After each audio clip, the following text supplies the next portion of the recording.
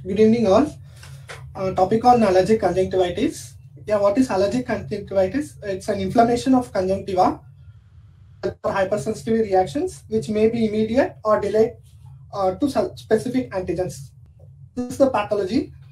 When there is initial contact with pollen or allergen, any allergen, interleukin 4 acts B lymphocytes to produce IgE, which fixes to the mast cell.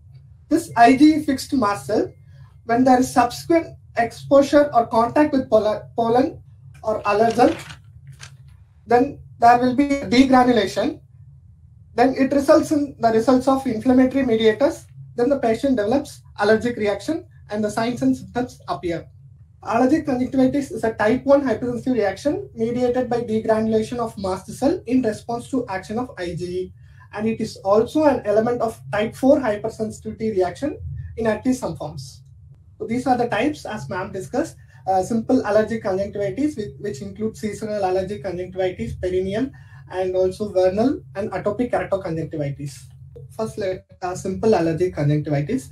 It's a mild, non-specific type 1 hypersensitivity reaction mediated by IgE, and it occurs due to exposure of ocular surface to airborne allergens like pollens. And this is seen in younger children, spring or summer season. Acute itching and watering being the common symptoms, but the hallmark is chemosis, which gives worry to parents. Treatment is not usually required, and conjunctival swelling settles within hours as the acute increase in vascular permeability resolves. Then difference between the seasonal allergic conjunctivitis and the perennial allergic conjunctivitis. Seasonal allergic conjunctivitis, also known as hay fever eyes, which is worse during spring and summer season. And seasonal allergic conjunctivitis is more common than perennial allergic conjunctivitis. And the most frequent allergens are tree and grass pollens. And this seasonal allergic conjunctivitis will manifest as acute allergic conjunctivitis. In perennial, which is less common, and the symptoms throughout the year and worse during autumn, the most frequent allergens are house dust, animal dander, and mites, and the onset is subacute or chronic in nature. The pathological features include vascular response, cellular, and conjunctival response. First, let us see the response, which is characterized by sudden and extreme vasodilation and increased permeability of vessels leading to exudation. In cellular response, it is a form of conjunctival infiltration and exudation in the discharge of eosinophils, plasma cells, and the mast cells producing histamine. And the conjunctival response in the form of boggy swelling of conjunctiva, followed by increased connective tissue formation and mild papillary hyperplasia. These include transient, acute, or subacute attacks of redness, watering, itching associated with the sneeze and the nasal discharge.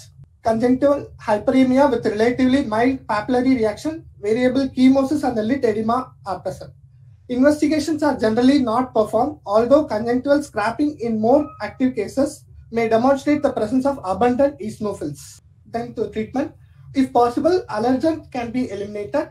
Artificial tears for milder symptoms. Mast cell stabilizers like sodium chromoglycate, nedochromyl sodium must be used for few days before exerting a maximal effect. Antihistamines like imidazole, epinastin, bepotastin can be used for the symptomatic exacerbations and effective as mast cell stabilizers. Dual action of antihistamine and mast cell stabilizers like azilastin, ketotifen act rapidly and are often very effective for exacerbations. NSAIDs like diclofenac can provide symptomatic relief but rarely used. Topical steroids are also effective but are rarely necessary. And oral histamines like diphenhydramine, loratadine can be given for severe symptoms. And these are the available topical medications. The histamine blocker, mainly it blocks the H1 receptor because the H1 induces or increases the vascular permeability. The drugs like epinastin 0.05%, imidazole, levocabastin, ketotifen are histamine blockers. And the mast cell stabilizer include cromolyn sodium 2%, 4%, and nedochromyl 2%, lodoxamide 0.1%, pemidolase 0.1, and sparclumic 4%. And the dual action, which includes histamine blocker and the mast cell stabilizer, alcaftadine 0.25, azilastin 0.05, bepotastin 1.5, and olapatadine frequently used 0.1 and 2%. Mild steroids lotipret and fluoromethalone prednisolone can be used. And prednisolone 1%, dexamethasone can be used, nafasolin vasoconstrictor can be used, and NSAIDs like ketorolac, diclofenac, and indomethacin 1% can be used. Coming to vernal keratoconjunctivitis, which is a recurrent bilateral disorder in which both IgE and cell-mediated immune mechanism play important roles, and it primarily affects boys, and the onset is generally from the age of about 5 years onwards. And there is a remission by the late teens in 95% of the cases. The peak incidence is over late spring and summer season. Symptoms include intense ocular itching, burning sensation, foreign body sensation, mild photophobia, lacrimation, stingy discharge, and increased blinking. Signs include palpable disease, limbal disease, and the mixed form. In the palpable disease, it primarily involves upper tarsal conjunctiva. A conjunctival hyperemia, diffuse papillary hypertrophy can be seen. Superior tarsal plate. Macropapillae less than 1 mm have flat top polygonal apices which reminiscent of cobblestones. Focal or diffuse whitish inflammatory infiltrates may be seen in the intense disease. Giant papillae more than 1 mm, and there may be a mucus deposition between these papillae. The picture shows a macropapillae and the mucus deposition also. The limbal disease, gelatinous limbal conjunctiva papillae that may be associated with transient apically located white cellular collections like Horner Trantas dots. In tropical regions, limbal disease may be very severe. And these are the gelatinous membrane around the limbus. Keratopathy, which is more frequent in palpable disease, superior punctate epithelial erosions associated with the layer of mucus on the superior cornea. And epithelial macroerosions can be seen.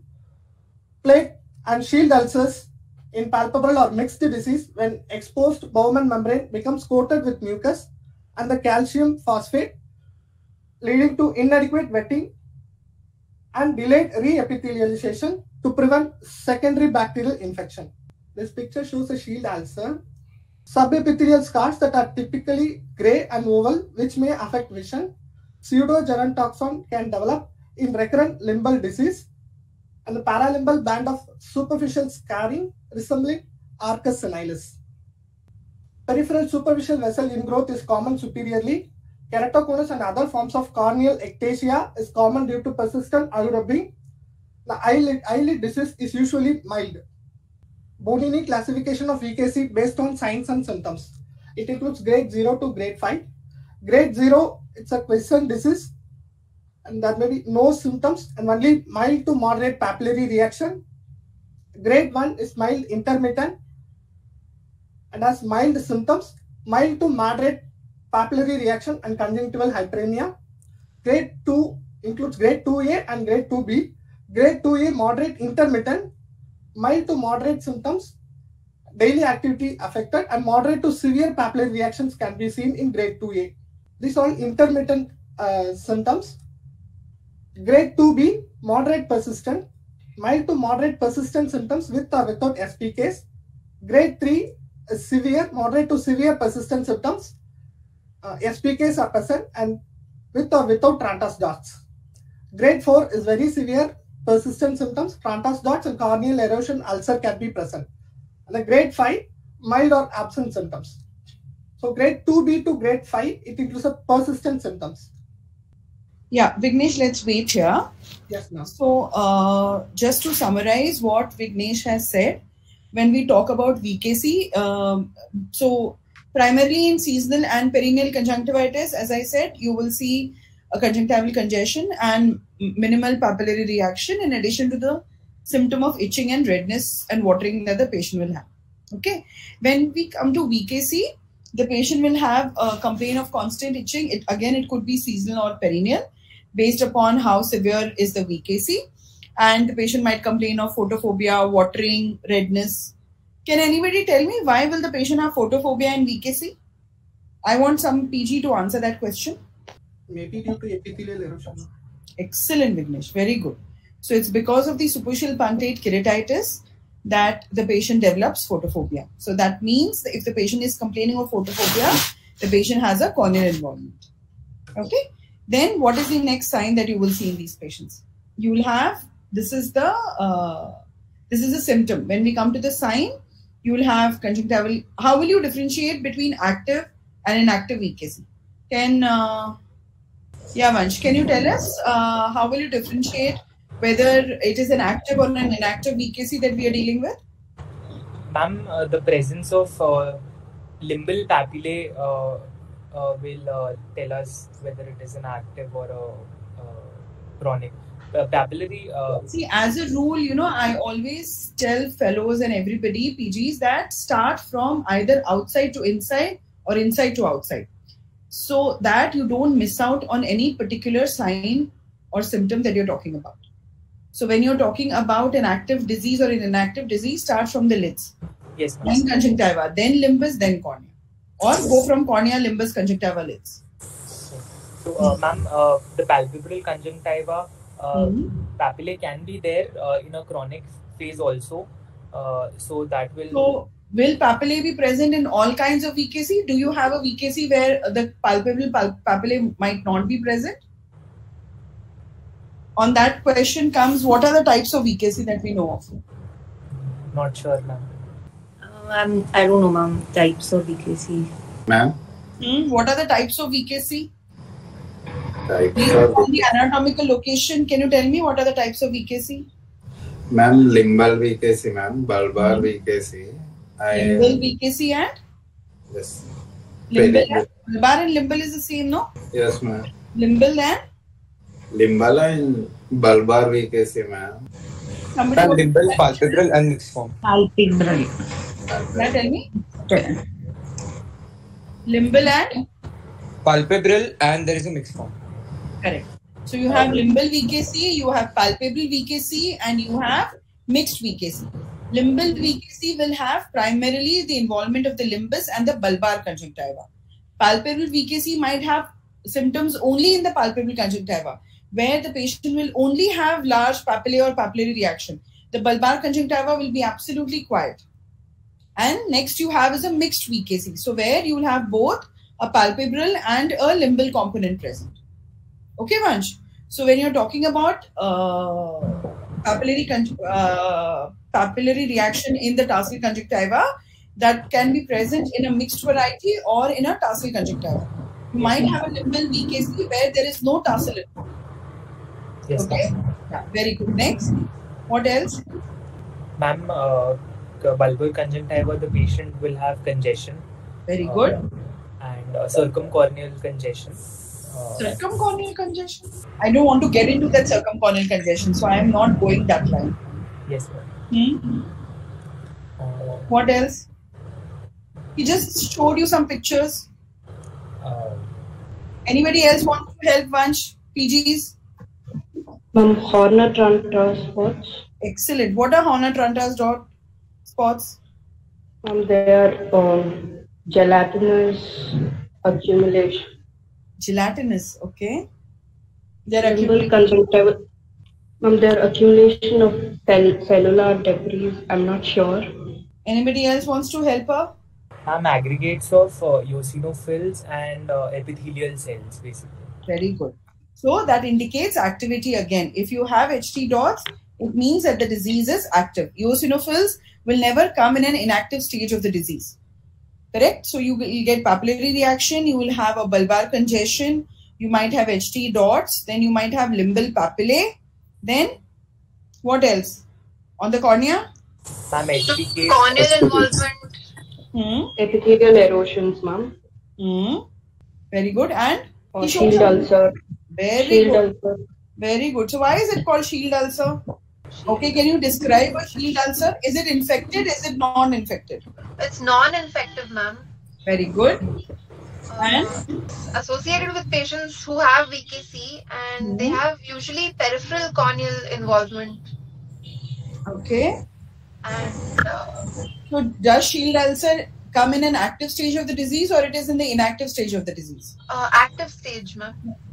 Correct. Any idea what causes a shield ulcer? From the palpebral conjunctiva. From the palpebral involvement can cause. What palpebral involvement? The palpebral papillae. Correct. So they can cause erosions. I'm not sure, but You're talking about the mechanical rubbing. So the large cobblestone papillae on the tarsal conjunctiva will cause a mechanical rubbing of the cornea and cause a shield ulcer. Anything else that can cause a shield ulcer? So if I say I have a patient of limbal VKC, does that rule out that he or she will never get a shield ulcer? No, ma'am. So what is the other factor that can cause a shield ulcer? I want constant rubbing, ma'am. Huh? Constant rubbing. Limbal VKC I'm talking about. Tarsal mein to kuch nahi hai. So what constant rubbing will cause? Ma'am, SPKs, multiple SPKs can cause that shield ulcer. How will multiple SPKs cause shield ulcer? What is it that is released? Because you people are cornea fellows, Nikhil, I want a little more from you people. What is it there in limbal VKC which is released, which causes shield ulcers? So there are two components, right? Limbal foramen. Here is my question. If I have a tarsal VKC which is active, I know that my cobblestone papillae is rubbing on the cornea and causing an SPK. In my limbal VKC, why should I get an SPK is my question. Limbal papillae are there which are raised, and that's causing the. Why limbal papillae will cause VKC? Why limbal papillae will cause SPK? Tear film distribution won't be even, and that's how the SPKs. Like total fake, Nikhil. Ma'am, delayed reepithelialization? No. So in the limbal VKC or the limbal disease, most of these patients will have HT dots. These HT dots, in addition to having eosinophil deposits, release epithelial toxic proteins like your epithelial basic protein and epithelial toxic proteins.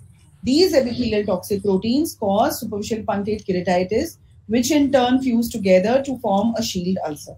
So shield ulcer has two arms. One is the mechanical, which is the constant rubbing, and two is the inflammatory component, which is why you get the deposition of fibrin. So shield ulcer has different grades, right? This ulcer that we saw in this patient had a thick coat of a fibrin plaque sitting on it. So that is an inflammatory deposit which is going and sitting on the ulcer. So that is because of the inflammation, which is very severe. You have a fibrin plaque which goes and gets deposited. But the reason it forms is because of the epithelial toxic proteins which are released from the limbal papillae or the HT dots which are present at the limbus. That is why you will get SPKs and shield ulcer in a few of these patients. He spoke about epithelial scar, subepithelial scar. Can somebody tell me why will you get a subepithelial scar? We just spoke about this condition. Ma'am, due to healing of shield ulcer? Yeah, ma'am. I was thinking something else. Correct. Once the shield ulcer heals, it will leave behind a scar. That is what we are talking about, subepithelial scarring. Then he is talking about superficial vascularization. What is the superficial vascularization? It can be in form of limbal stem cell deficiency. Excellent. Why do you get limbal stem cell deficiency, Gaurav? More in limbal limbal disease, ma'am, because of the repeated this inflammation. Very good. So LSCD is more commonly seen in a patient with limbal VKC because of the chronic inflammation of the limbus causing a limbal stress.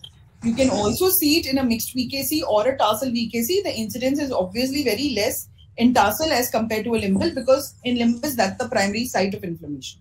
So the superficial vascularization that we are talking about in a patient with VKC is actually an early LSCD or a feature of LSCD which occurs because of chronic inflammation of the limbus altering its function. Right? Then, what is the other stage? Why do they develop keratoconus? The two complications that we talk about in VKC, so when we talk about complication in VKC, we can divide it into two arms. One is the disease related and one is treatment related. Can somebody tell me what will be the treatment related complications of VKC? Due to the chronic use of steroids, cataract and glaucoma can develop. Excellent. And what is the disease related complication of VKC? Keratoconus due to the constant rubbing. And as we discussed, LSCD can be there. Correct. Corneal scar. Correct. So these are the complications of the disease that is VKC per se. So keratoconus, LSCD, subepithelial scarring are all related to the disease, and steroid-induced cataract or steroid response resulting in glaucoma are the treatment-related problems. So this is in broad the signs and symptoms of VKC. What is the discharge that we see in these patients? Vignesh, can you tell us what is the discharge that we see in these patients? Ropey Stingy discharge. rope-like. Discharge, ma'am. Why is there a ropey discharge? I want one of the fellows to take this. I reached. Okay, cool. So why do they have ropey discharge? Okay, what will cause a ropey discharge? What will cause a ropey discharge? What all are the cells? So what is VKC? It is all these are conjunctival disorders, correct? We are talking about allergic conjunctivitis. So the disease, the primary tissue at fault here is the conjunctiva, correct? So Priyanka, what are the glands or things in conjunctiva which release a particular thing? What are the secretions that we see from conjunctiva? What are the different glands present in the conjunctiva? Goblet cells. Very good. What do they release? Mucus. Mucin. Excellent. Then, what else is there? Conjunctival glands. Sebaceous glands, ma'am, releasing sebum. Okay. What else? In the conjunctiva. Okay. What are accessory lacrimal glands? Accessory lacrimal glands, Wolfram and Crosset. Correct. So now you tell me which of these glands secretion will result in a ropey discharge? Yeah, goblet cells. Correct. So there is a hypersecretion of mucin during VKC, which is why you get a ropey discharge in VKC. Correct? Obviously, right? If your accessory lacrimal glands are hyper-functioning, you will have water. You will not have a ropey discharge. It's the mucin which is getting secreted excessively, which is why you see that ropey discharge in these patients of VKC. What is allergic shyness? Any PG can tell me what is that? And due to constant rubbing of the eyes, there is a allergic shine. One is allergic shiners, and one more was there. So this is related with chronic sinusitis and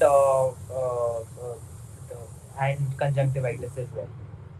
Right. So there is increased pigmentation around your Eyes, periocular skin. Correct. And there's one more very classical feature. Most of these patients with allergic conjunctivitis will also have very long eyelashes. Again, a nature's way to prevent their eye from dust, mud entering the eye, to protect from the dust and mud so that the frequency of these episodes decrease. Most of these patients somehow will have very long eyelashes. So now how do you differentiate between active and inactive? We will have presence of conjunctival congestion, papillary reaction, HT dots, limbal papillae, SPKs, shield ulcer, patient complaining of constant itching, redness, watering, photophobia. All these are signs and symptoms telling us of an active disease. Presence of only, what else can you tell me what else will tell us that the disease is inactive? What are the factors which will tell us that the disease is inactive? All the opposite, right? So if the eye is quiet, there is no congestion, the child is asymptomatic. If you have a flat cobblestone papillae which is not taking up stain in the center, there is no conjunctival congestion, there is no SPKs, all these are symptoms to tell you that the disease is inactive. Now, the Bonini's classification is based upon these signs and symptoms that you see in the active stage of the disease. If there is a corneal involvement, the grades become severe. If there is no corneal involvement, the grades are still mild to moderate. This is what basically the Bonini's classification tells you. So grade 1 and 2 are all milder grades with no corneal involvement. Once the cornea starts getting involvement, it is the moderate to severe, which is grade 2B and above. Okay? Yeah, Vignesh. Let's move on to the next part, the treatment. A treatment based on disease severity. As we said, grade 0 is a quiescent, no treatment. And grade 1 is mild, intermittent. We can use occasional anti-allergic eye drops and lubricant when necessary. Okay. So Vignesh, I want you to go back to that first table that you had put of antihistaminics and mast cell stabilizers. So which of my fellows is going to take up? So my question is, why is histamine blocker and mast cell stabilizer no longer the drug of choice when we deal with patients with VKC? 1, 2, 3 points. Who is going to give me? Ma'am, one of the reasons is the drugs we have now, the first line, are acting as a dual actor, which are antihistaminics plus mast cell stabilizing activity too, like olopatadine group. So that is more proficient and efficient compared to the mast cell stabilizer alone. Why? Because ma'am, they have dual action. Mast cell stabilizer only will stop the degranulation and won't act against the histamine which is released. So Olopat component will have this dual action against histamine, and also it will prevent them. Also, it will cause mast cell stabilization. So the dual action. Okay. So my question is, why is histamine blocker fallen out of use? Why don't we commonly use ketotifen, epinastine? Why are these drugs fallen out of choice? In the active stage of the disease, if we just use a histamine blocker, ma'am, it won't act on the histamine, which it won't act at the root cause, and it won't stop the thing. It will only act temporarily to the histamine which is already being released. And because the histamine is not only the mediator which is released, and also there is H1 blocker, whereas in ocular H2 is also there. Excellent. So, actually speaking, on our conjunctiva, how many receptors of histamine? What are the different types of histamine receptors identified in the conjunctiva? So we have 4 types of histamine receptors: H1, 2, 3, and 4. So these are the 4 histamine receptors which are identified in the conjunctiva, and the population of all of them are known to increase during allergic conjunctivitis. Most of these antihistamines or the histamine blockers that are available are H1 blockers. They do act sometime on the H2 and sometime on H3, but their action on all the other histamine receptors is negligible. So most of them, what is available in the market, are primarily H1 blockers. So as Gaurav very beautifully mentioned, that once a mast cell degranulates, it is not just histamine, but it is also basophils, neutrophils, multiple other inflammatory mediators which are released. So just giving a histamine blocker, even in patients with seasonal or perennial allergic conjunctivitis, doesn't really help, because 1, that is not the only inflammatory mediator which is released. 2, the receptor that it acts on is primarily only H1. Whereas in the conjunctiva, you have 3 other histamine receptors which are present, which are happy and functioning if you have just given an H1 blocker. Correct? So that is why histamine blocker is no longer used. Then next comes your mast cell stabilizer. When does the role of mast cell stabilizer come into play? What is the mechanism? They inhibit the degranulation of the mast cells, and they should be given before the allergy or the exposure to the allergen. Correct. Excellent. So that is one thing. One, that it has to be given before the activity starts and not during the episode of activity.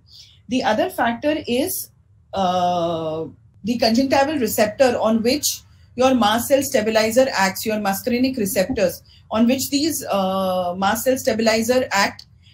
The ratio in the normal conjunctiva between M1 and M2 muscarinic receptors reverses when it becomes a diseased conjunctiva, that is in VKC. So the muscarinic receptor on which your cromolyn sodium or your mast cell stabilizer act, the population actually decreases when you have a VKC. So which further reduces its role and its importance in managing patients with vernal keratoconjunctivitis. Because the receptor on which it actually acts, the density of that reduces when the disease is active. In a normal conjunctiva, the population of muscarinic receptor M1 is more as compared to M2. But it becomes reversed when it is a VKC. So again, reducing the role of mast cell stabilizer in managing a patient of VKC, which is why the dual action have taken over your histamine blockers and mast cell stabilizers. Now we have these multiple drugs that are available, that is L-caftidine, azilastine. Honestly speaking, there is no study to tell us which one is better than the other. We have increased concentrations available now of oloparidine as well. So to each one its choice, whichever is available, and based upon how the patient profile is, what the patient has been using, you can switch the drugs. But we really don't know which one is better than the other. L-caftidine is supposedly a little more, broader acting than oloparidine, especially when it comes to histamine receptors as well. But we really don't know. So let's move on to your table of the treatment. Yeah, so this just gives you the gist. So if you have a patient of VKC who comes to you with a milder form of the disease where it is only seasonal, he tells you during summer holidays I have. So these patients, you tell them that before summer start, 1 month prior, they can start off using oloparidine or any other dual acting that you are prescribing or you're comfortable with. The patient can start off even a month prior, so that when the peak season starts, the child is much more comfortable. Otherwise, also during the period of activity, you can give them a low-dose topical steroid along with a dual-acting agents. What is the role of lubricants in these patients? Any idea? Not to wash away the toxins. Correct. So lubricants, refresh tears is only to wash away the allergen that is present in the eye so that it reduces the load in the eye. Correct? Then if the patient comes to you with a perineal form that you are not able to get the patient off the topical steroids, is when you should start thinking about the disease. Now, is the patient that you're dealing with has only an ocular component of allergy, or are there any other factors that are contributing to that allergy? So start looking at the inciting factors. Does the patient have any history of allergic rhinitis? Does the patient have any associated atopic dermatitis? Does the patient have any pet? Has the patient moved to a new location? Has the patient moved to a more dusty place? There is any change of climate that has happened, like earlier the child was in a area which was hot and now he's moved to a hilly area, or vice versa. So try and see, whenever you're dealing with a patient with a perineal conjunctivitis, is there an inciting factor associated? And before you do that, it is also important to understand whether the patient really has a perineal conjunctivitis or no. Sometimes these patients, even with itching on and off or a redness, they'll have redness for a couple of hours, which will settle down later. But the parents are so sensitive about that they will say ki nahi, pure saal bhar uska aankh laal rehta hai, which is actually not the case. It's just that the child goes out to school, comes back, the eye is red for a couple of hours, and after which it settles down. That does not put the child into a perineal conjunctivitis. Perineal conjunctivitis patients will have constant watering, photophobia, redness, HT dots, SPKs throughout the year. Little bit of redness, little bit of itching is something that these kids have to live for the rest of their life. That does not put them into perineal. So first, make sure that it is a perineal disease and it is not an exaggeration of symptoms that the parents and the child is understanding, or they're inarbitrarily using topical steroids for. Once you're sure that it is persistent, try to look for inciting factors. If you find nothing, if there is no other problem that the child has, then you can start the patient on topical steroids, continue with your dual acting agents, and put the patient on an immunomodulator like your cyclosporin or your tacrolimus, and gradually get the patient off the topical steroids. This is for a normal VKC patient. But if you have a perineal form where you have a large cobblestone papillae sitting on the tarsal conjunctiva, which is not responding to any of your treatment modalities, then you will have to think about management options for managing this papillae separately. Now, can one of the cornea fellows, tell me the different ways of managing or step ladder management for papillary management, tarsal papillary management? Ma'am, apart from the medical management which is being started, if the papillae are giant or there, the intralesional steroids, the triamcinolone acetate, can be used as well. How does that act? What is its mechanism of action? Ma'am, it acts as a local anti-inflammatory there, and so it causes cicatrization and the papillary regress. Not the cicatrization, as in the local anti-inflammatory, so inflammation settles down, so no more the papillae, the activity and the papillae and the size does get acts regressed. Like a depot. Whatever you give steroids, like a depot, one dose. It is acting like a depot. So it is constantly releasing the steroid over there locally where the disease is active and trying to bring down the immune mediated reaction. Second, if the papillae are too large and too many, like a big cobblestone papillae not getting regressed, then the mucous membrane grafting is still time. Before mucous membrane grafting, after supratarsal, as you have given supratarsal, 3 months later the patient comes to you with a recurrence. Then what will you do? We can again give a repeat dose of injection as a depot again, ma'am, in that case. That is not working. Then what? Cryotherapy. Very good. How does cryotherapy work, Divya? So cryotherapy, what we actually do is we apply the cryotherapy to the center of the papillae where the vascular core is.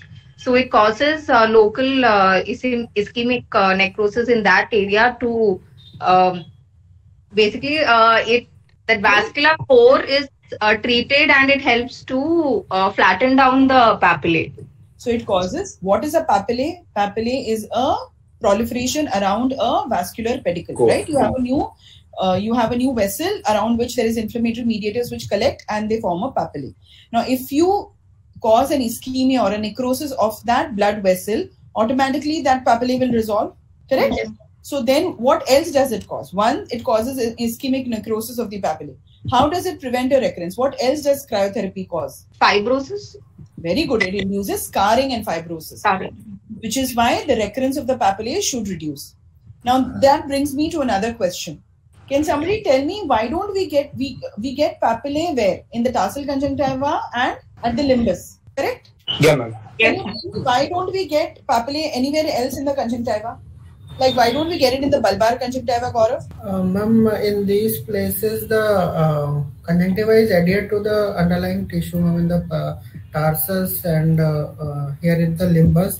So, ma'am, so this is the localized accumulation which is forming the papillae, whereas the other conjunctiva is freely mobile, so we don't get such accumulation.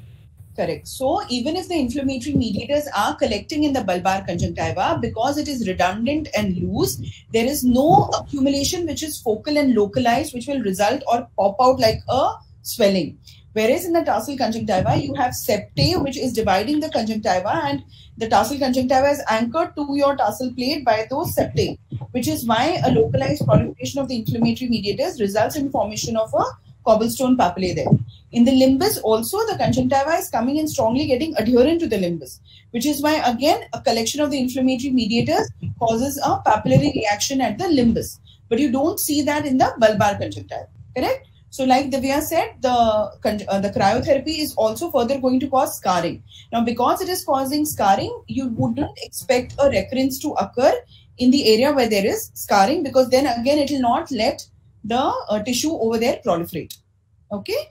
Now, what if after cryotherapy also there is a recurrence? Ma'am, like Nikhil said, the mucous membrane grafting, ma'am. Okay, good. Now that you've made a video, like you only put forth those points. So how does mucous membrane grafting help? And what do you mean when you say mucous membrane grafting? What is done actually? So what we do is in the tarsal conjunctiva, first we excise the area of the we excise the superficial part to remove the papillae, which is causing the friction on the ocular surface and the cornea. And we take a mucous membrane graft from the lower lip and we make it as thin as possible, so that and then we place it over the area of the where we have removed the tarsal conjunctiva. Place it there and secure it with fibrin glue. So basically what we're doing is we are reducing the friction and creating a smooth surface to prevent friction between the upper lid and the in the cornea and the ocular surface, and also helps in reducing the inflammation. So one is the mechanical component, okay, that you have excised the papilla. But then for that mechanical component, I could have just excised the papilla and put an AMT, no? Why am I doing all that? Why am I taking all that trouble of harvesting the mucosa?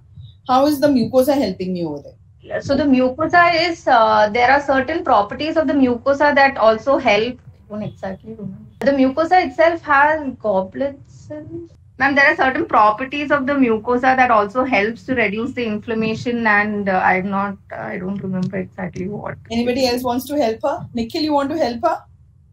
Ma'am, the AMT won't be taking care of that raw surface in the lid area, ma'am. The AMT won't. As in the properly mucous membrane has more pliability and it goes along with No. Cute chemical injuries, maybe don't put AMT on the tarsal conjunctiva. We do, ma'am, but I'll do a good job, trust me. I'll stick it properly, Nikhil. It will not come out.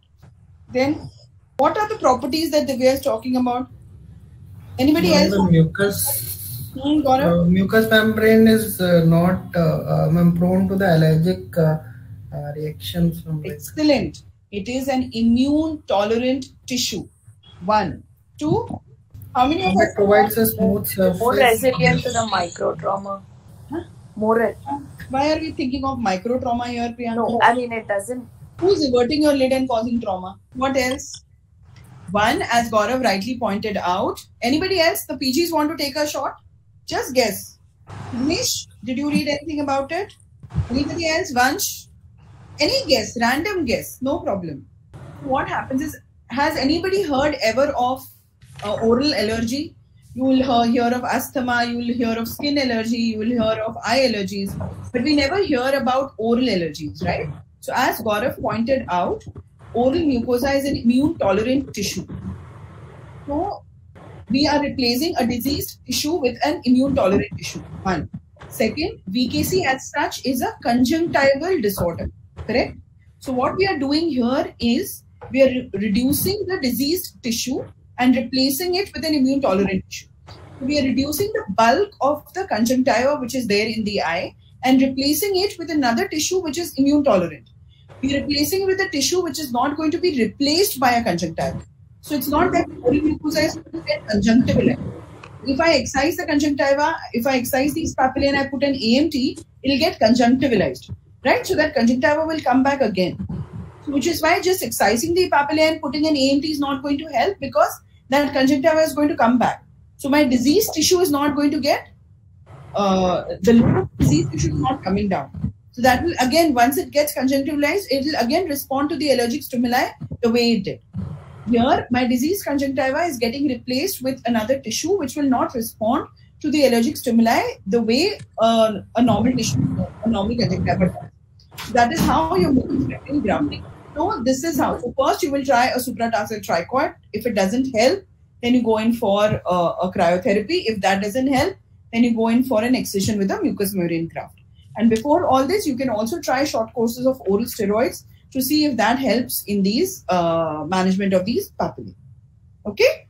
Yeah, Vignesh, let's go ahead. Advantages of this Bonini grading system. I think we can skip this, Vignesh. We are finished with the. Any doubts anybody has up till now, till VKC? Ma'am, oral antihistaminics do we give? And do we give for VKC patients? See, again, Manch, the same thing, no? That again, the role of oral antihistaminics is extremely limited. So as an ophthalmologist, we don't prescribe oral antihistaminics. If the patient has an allergic rhinitis or an allergic systemic disorder for which the pediatrician wants to give them some systemic anti-allergic, that is a different story. Okay, because oral antihistaminics also have the same limitation. They also again don't act on all the H1 all the histamine receptors that are there in the body. Okay, ma'am. Chalo. Now let's move to VKC. Atopic keratoconjunctivitis is a rare bilateral disease that typically develops in adulthood with peak incidence of 30 to 50 years. It has a long history of atopic dermatitis and asthma. There is no gender predominance. AKC tends to be chronic and unremitting. VKC is more frequently seasonal and generally worse in the spring, but AKC tends to be perennial and is often worse in the winter. Eosinophils tend to be less common in conjunctival scrapings than with symptoms and signs similar to those of VKC, but are frequently more severe and unremitting. Coming to eyelids, skin changes are prominent than in VKC and typically eczematoid, erythema, redness, scaling, and thickening are present, and is associated with chronic staphylococcal blepharitis and madrosis are common. There may be keratinization of the lid margin and headache sign, absence of lateral portion of the eyebrow.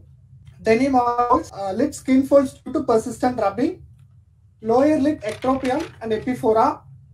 Coming to the conjunctival involvement, preferentially inferior palpable, whereas in VKC it is worse superiorly. Discharge is more watery than stingy mucoid discharge in VKC. Hyperemia, papillae are initially smaller than in VKC, larger lesions may develop later. Diffuse conjunctival infiltration, scarring are present. Cicatricial changes in which moderate symblepharon formation, fornical shortening, and keratinization of caruncle are seen. Limbal involvement is similar to VKC. No, nothing. Continue. Keratopathy, punctate epithelial erosions over the inferior third of cornea are common. Peripheral vascularization and stromal scarring are more common than in VKC. Persistent epithelial defects, sometimes associated with the focal thinning, can occasionally progress to perforation with desmetosine. And the plaque formation, predisposition to secondary bacterial fungal infection and to aggressive herpes simplex keratitis. And keratoconus is common of about 15%, which may be due to chronic rubbing. Presenile anterior or posterior subcapsular cataract are common. High lid margin carriage of staphylococcal aureus.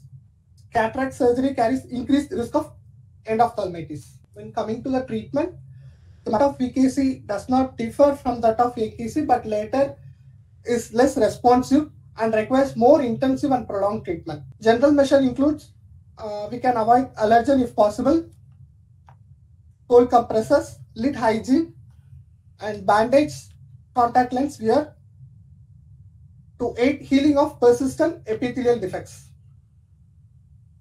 Local treatment involved mast cell stabilizers we discussed before, sodium chromoglycate, chromyl sodium, reduce the frequency of acute exacerbation and the need for steroids. Topical antihistamines like imidazoline, epinastine, as effective as mast cell stabilizers, are suitable for acute exacerbations but not for continuous long-term use. Combined antihistamine and vasoconstrictor may offer relief in some cases. Combined antihistamine mast cell stabilizers like olapatadine, relatively rapid onset of action. NSAIDs like ketorolac prove comfort by blocking non-histamine mediators. Topical steroids, fluorometholone 0.1, prednisolone 0.5%, 0.2 or 0.5%. Severe exacerbations of conjunctivitis and significant keratopathy, reducing the conjunctival activity, lead to corneal improvement.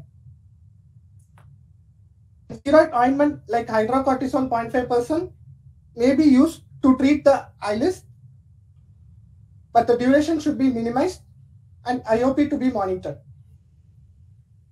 Antibiotics may be used in conjunction with steroids in severe keratopathy to prevent or treat bacterial infection. Acetylcysteine is a mucolytic agent that is useful in VKC for dissolving mucous filaments. Immunomodulators like cyclosporin 0.95 to 2% may be indicated if steroids are ineffective. And the supratarsal steroid injection may be considered in severe palpable disease. And in system treatment, oral antihistamines can be given, which helps in relieving itching and reduce eye rubbing. Antibiotics like doxycycline 100 mg, azithromycin 500 to reduce the blepharitis, usually in AKC. Immunosuppressive agents like steroids, cyclosporin, tacrolimus, azathioprine may be effective at relatively low doses. And others like allergen desensitization, plasmapheresis in patients with high serum IgE levels. This is okay. We discussed this, so we can move on. Here I have presented with the difference in ACC, PAC, VKC, AKC in a single table. Presentation, it is intermittent in SAC, persistent in perennial, persistent with intermittent exacerbation in VKC, chronic presentation in atopic. And seasonal, it is very frequent compared to perennial. Both VKC and AKC are rare. And coming to the age group, seasonal, it occurs in younger children, and also PAC, it affects younger children. In VKC, as we said before, it affects the boys of 5 years onwards, and in AKC, it affects adulthood with a peak incidence of 30 to 50 years. SAC worse during spring and summer, and PAC symptoms throughout the year, worse during autumn. VKC, it is seasonal, but it's worse in late spring. AK perennial and worse in winter. Coming to the allergic mechanism, both SAC and simple allergic conjunctivitis, IgE mediated. In VKC, it is IgE mediated and cell mediated. In AKC, IgE and non-IgE mediated. In clinical presentation, both simple allergic conjunctivitis, watering, itching are present. In VKC, itching, burning sensation, as ma'am said, stingy discharge will present. In AKC, atopic asthma are present. Coming to the lid involvement, perennial may not have palpable edema, but in VKC and AKC, in VKC, mild lid edema is present. In AKC, meibomitis, blepharitis, and extra lid fold are present. In conjunctiva, simple allergic conjunctivitis, mild papillary hyperplasia is present. In VKC, hyperemia, diffuse papillary hypertrophy, which is more common in, which occurs in superior tarsal plane. In AKC, diffuse conjunctival infiltration, scarring, which occurs in inferior tarsal plate. So corneal involvement is not in simple allergic conjunctivitis. And in VKC, punctate erosions, which are seen in superior cornea, whereas in AKC, it is in inferior third cornea. Limbus may be thickened and Horner-Tontas dots are present in VKC. In AKC, limbus may or may not thicken and Horner-Tontas dots may or may not present. Vascularization is VKC, but is more common in atopic keratoconjunctivitis. And then coming to the treatment, allergen elimination, mast cell stabilizers and antihistamines can be given in seasonal allergic conjunctivitis. And in perennial allergic conjunctivitis, allergen elimination, mast cell stabilizers, antihistamines and oral antihistamines can be given for severe symptoms. In VKC, mast cell stabilizers, antihistamines, topical steroids, and oral antibiotics, cyclosporin can be given. In AKC, it is less responsive and requires more intensive and prolonged treatment. That's okay. That I think is fine. Yeah. Next, this is the last slide, or? Yes, no. Yeah. So basically, when we talk about AKC, if we have to differentiate it from VKC, like we discussed, it is the age. It is usually present at a later age group, and second and most important is the scarring. They will usually have scarring. They are more severe. There will be some amount of lid involvement in these patients, and invariably to control the disease activity, you will have to put these patients on oral immunosuppressors. Now, because it is either IgE mediated or non-IgE mediated, is the type 4 sensitivity reaction, which is T cell dependent. So most commonly the immunosuppressive that is used is a T cell inhibitor, which is your tacrolimus or your cyclosporin. So that usually is done with the help of an immunologist or a dermatologist or a pediatrician allergy specialist who will take care of the dosing of the immunosuppressive that you're giving with. So AKC is a more severe form of the allergic conjunctivitis where you'll have scarring. You might, because the inflammation is so severe that you can have patients presenting with cataracts. You might have patients presenting even with a retinal detachment in patients with AKC. So oral immunosuppressive plays an important role in managing patients with atopic keratoconjunctivitis as compared to when we see VKC. Other than that, most of the times the signs and symptoms are very similar. The cobblestone papillae, HT dots, everything you will see in AKC. The papillary reaction that we see usually in the upper tarsal in the VKC are also seen in patients with in the lower tarsal conjunctiva for AKC. Why that happens, we really don't know. Why papillary reaction is more significantly seen in the lower conjunctiva with AKC, we also don't know. There is no particular rationale to that. And the other differentiating part, when you come differentiate it from your seasonal or perennial, is usually seasonal and perennial will never have a corneal involvement. Once the cornea gets involved, it is definitely a VKC or an AKC they're dealing with. Your seasonal and your perennial allergic conjunctivitis will never have a corneal involvement. So any question anybody has? Hello, ma'am. I have one doubt, ma'am. The name of the shield ulcer, is it because of the shape of the ulcer, ma'am, or something else? Yeah, so one, it is an oval shaped ulcer. Two, it is usually present under the upper lid. So it's present in the superior part of the cornea, which gets covered by the upper lid. So these are the two probable reasons that why it is called a shield ulcer. One more doubt, ma'am. Is there any contraindication for the olapatadine and all, especially under 1 year of age? See, first of all, though, you will not have VKC and AKC in less than 3 to 4 years of age, because by the time the immunity develops in a child, it is at least 1 year to 18 months. You know, the actual immune system of the child doesn't develop before that, which is why you don't usually see an allergy component before that. Okay, ma'am. So, and two, because of that, I haven't seen or treated a patient of an allergic conjunctivitis which was less than 3 years age. So I have no personal experience, neither have I read any literature where it says that it is contraindicated to use olopatadine before that. So I don't know. And I don't think there is anything in olopatadine which could be an issue for using, because again, systemic absorption after topical use is something which is very minimal. Okay, ma'am. One more doubt, ma'am, I have. Ma'am, the signs of this chronic allergy, ma'am, conjunctival scarring, corneal scarring, those things are there in some stages of trachoma also, ma'am. Is it act as a confounding, or is it the trachoma itself a historical thing, or is it there in our country, ma'am? So what is trachoma?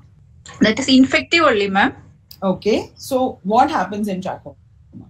Trachomatis, post-infection, there will be that conjunctiva, there will be scarring, conjunctival trichiasis, trichiasis in the lid, and conjunctival that trachoma follicularum, trachomatis trichiasis, and the cicatricial stage. The different stages following the. What is there at the limbus, and what is there? What are the other ocular features of trachoma? You're not talking about the active trachoma, correct? Herbert's pitch. No. Correct. Huh? So what happens in a chronic stage of trachoma? The patient is coming to you with a chronic trachoma. What scarring, severe scarring will be there. Scarring is a very broad term. Cornea and conjunctiva also, no, ma'am? Tarsal conjunctiva. What else? What are the classical? What is the Herbert's pitch, ma'am? Excellent. Herbert's pitch. Second, what is the tarsal scarring that you see? What is the tarsal scarring called that you see in trachoma? Tago grain appearance. There is some line. See? Some line? Arts line. Arts line. What you see is a superior tarsal scarring called as the Arls line. At the limbus, you will see Herbert's pits. Whereas in VKC, what do you see in limbus? Correct. Second, trachoma. So you have to differentiate trachoma from AKC, correct? Because scarring cannot happen in VKC. So that is out. Okay, ma'am. AKC and trachoma. So now tell me, what are the symptoms of trachoma and what are the symptoms of AKC? Now we have finished the class, Gemini, right? So what did Vignesh tell us? How do patients with AKC present? What are the symptoms that they present with? I'm not talking about the signs. Severe itching, then severe itching discharge, and patient will have that is. They'll have itching. They'll have a little bit of ropey. Ropey discharge is again a sign. It is not a symptom. Correct? Yes. What is the symptom I'm talking about? Itching, you said one. Second, watering, photophobia. Photophobia. Will these symptoms be present in a patient of chronic trachoma? I'm not sure, ma'am. So trachoma, why does itching happen? Itching due to the histamine release, ma'am, primarily. In trachoma, is there histamine? No, ma'am. No, it is infective. Will there be itching in trachoma? Less likely, ma'am. It is infective. So, very good. So that is how you've answered your question. Trachoma is an infection which has occurred one time in that person's life and has left behind telltale signs.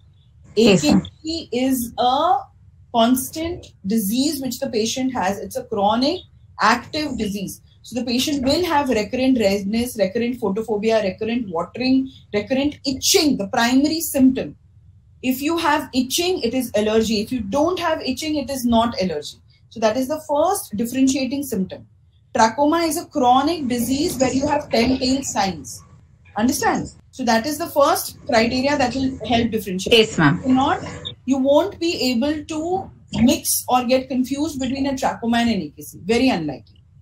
Okay, ma'am. We only will tell you the history itself will resolve the doubt if you have it. Okay, ma'am. Okay. Thanks, ma'am. Most welcome. Anybody else? Chalo, good then. I think we can call it a day. Thanks, Vignesh. You did an excellent job. Good. Thank you. Thank you. Thank you, ma'am. Thank you, ma'am.